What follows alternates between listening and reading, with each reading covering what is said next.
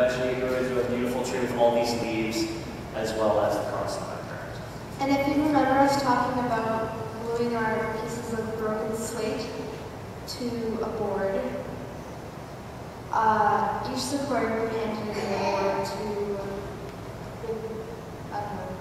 builders, I guess, and we built a big cross out of our broken pieces of slate, and I thought that was incredible. Like, this cross was huge, and it was full of our brokenness and our need for God, and it was just incredible. And it united everyone. So on the Thursday night, we took communion as an entire conference. So having 600 people take communion it's an experience.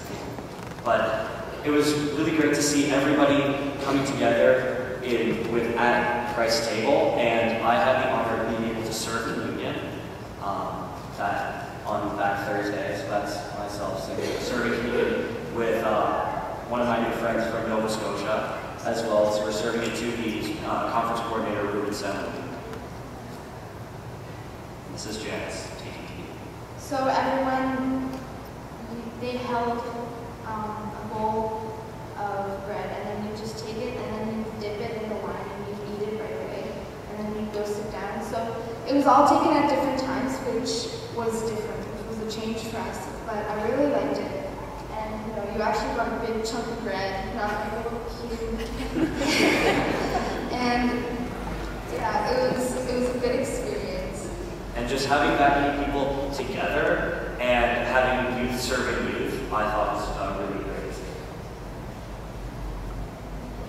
We had a whole lot of international guests. Yeah, it was a Canadian youth conference, and it's for people from all across Canada. But we had visitors from Hungary, Cuba, India, and Thailand all come down.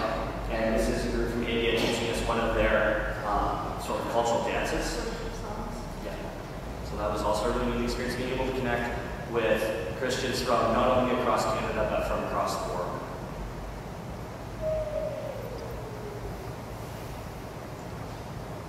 So these are just some pictures of old friends and new friends that sort of reconnected at CY. And it was a really great week. I'd encourage everybody who has youth in the church to go to it, because you really grow a lot and make a whole lot of connections. And even if one person that I met, they're the only youth at their church, and they're in Toronto, so they have a lot of people in their church, but they're the only youth. But this event sort of made it seem as if they weren't an island anymore. They were still connected to people in the church, even though they might not be there every Sunday.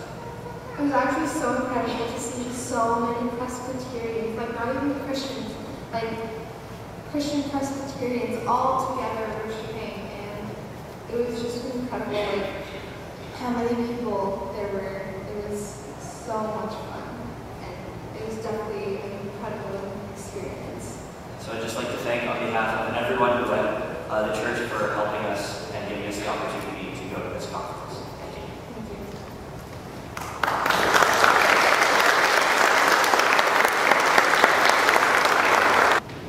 I'm just going to come down. I've got a few more pictures, and I'd like to thank Michael and Christine for their words. There's not really a lot that I'm going to add, but there are just a couple of things. Maybe, Murray, if you could just kind of flip through the pictures. And that's a picture of worship. That's that's Alex, who was with us. And that, of course, is the praise band. And Glenn Soderholm, who is a singer-songwriter, as well as a ordained Presbyterian minister, actually led the band. And then, of course, we had Michelle in the band. We were very proud of that, proud of Michelle for being there. The drama we had was excellent. We had this little group of 3 teens who formed our drama group, and they did a great job. Every night they'd come out and they'd do a drama presentation that was related to what we were talking about that evening. And we also had liturgical dance, which was exciting, as well as amazing graphics. And our 2 leaders, Sarah and Derek were excellent. They did a tremendous job of preaching and leading worship. And this is the beginning, of course. The very beginning, Michael mentioned, we started out in Genesis. Basically, we worked our way from Genesis to Revelation. Genesis was the creation, and with the mantra, and God saw that it was good, that we saw in the first, that we have in the first creation story. We recognize that God created a beautiful world full of love, full of beauty. And the next night, we were uprooted. And that is the night that through the crucifixion, through the cross of Christ, we recognized our own brokenness and our separateness from God, our Creator. And that was symbolized by the dead tree. But on the Wednesday night, we became rerouted as we looked at the story of the resurrection. And we focused on Mary, Peter, and John and their experience of the empty tomb. And then Mary's experience of seeing the risen Christ and Jesus calling her by name. And we recognize that we come to meet the risen Lord when Christ calls us by name as well. Next picture. And by Thursday night, the tree had been planted and was beginning to blossom, was beginning to bear fruit. And you can see the huge cross in the background. And the next one, honey. And that is the night, as Michael mentioned, that we all had communion by tincture, which was really quite a process, very well organized for 600 people to have communion together. Next picture, here's Sarah, Travis. Picture. And the final night we had a full tree, a live tree up on stage. And the next picture shows on Friday night we thanked our foreign guests that were with us. We had a young lady from Hungary, we had a group from Jobat, India, and we had people from Taiwan. And they were a great pleasure to have with us all week. The next picture. And we also had Pauline Brown and Wilma Welsh as our special guests that night. And here's a picture of Pauline. You can just see Connor in the background there. Next picture. And on the very last night, we had a cross put on our foreheads. We read the part of Revelation that mentions that all of Christ's followers will have a mark on their forehead. So we were marked and we were given a leaf to keep as a keepsake. And here is that amazing tree of life. Thank you.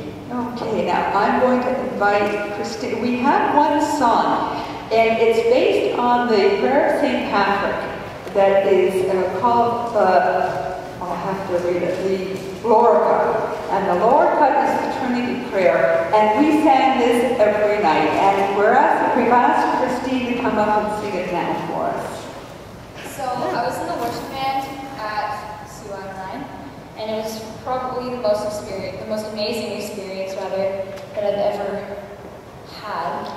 I wasn't in the conference track, I was in the leadership, and so basically we didn't really have a lot to do during the day, so I would kind of join different groups, like I sometimes hung out with worship track, sometimes with conference track, and we would practice a lot, and every night we would sing 6 or 7 songs and people in worship, and it was amazing. It was amazing leading people to God through music. This song was adapted from St. Patrick's breastplate, and I think that after this song you guys will be doing that. So yeah, I didn't play guitar there, I just sung, so bear with me because I just learned this yesterday. Okay.